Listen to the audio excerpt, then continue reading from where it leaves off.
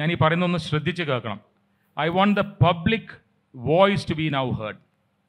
കേരളത്തിൽ നമ്മൾ ഏറ്റവും പ്രബുദ്ധര എന്ന് പറയുന്ന നമ്മുടെ ഇടയിൽ പോലും is the really A public voice? നിങ്ങൾക്ക് can you cross your heart and tell me there is A public voice?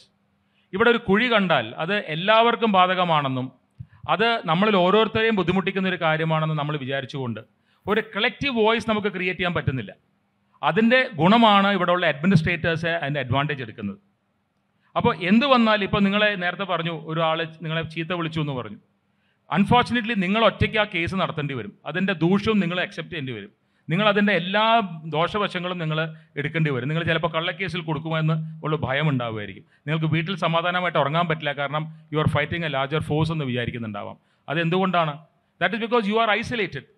നിങ്ങൾക്ക് ഒറ്റയ്ക്ക് കോടതിയിൽ വരാൻ ധൈര്യമില്ല. നേരത്തെ താങ്കൾ പേടി എന്നുള്ളൊരു വേർഡ് ഉപയോഗിക്കുകയും ചെയ്തു എന്ന് ഞാൻ കേട്ടു. ഭയം എന്ന് പറയുന്ന ഒരു കോൺസെപ്റ്റിൽ നമ്മൾ പല ആൾക്കാരും ജീവിക്കുന്നത്. വൈ? നമ്മൾ ഇത്രയും സംസാരിക്കുന്ന സമയത്ത് നമ്മൾ എന്തുകൊണ്ട് ആ ഭയം നമുക്ക് മാറ്റി നിർത്താൻ സാധിക്കുന്നില്ല?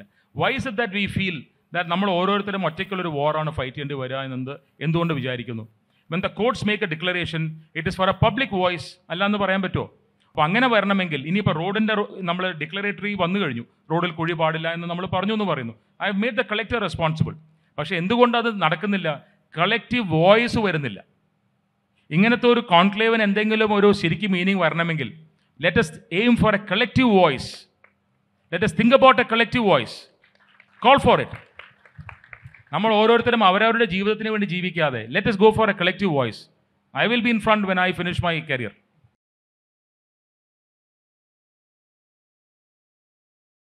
തിയോഡോർ റൂസ്വെൽറ്റിൻ്റെ ഒരു വലിയ ഫേമസ് കൊട്ടേഷനാണത്. അത് കുട്ടികൾ കേൾക്കണം തോന്നി. I think the next generation can also here it. അതിൽ പറയുന്നത് what he said was very very poignant. അദ്ദേഹം പറഞ്ഞത് justice consists in not being neutral between right and wrong. It is finding out the right wherever it is found and upholding it against the wrong.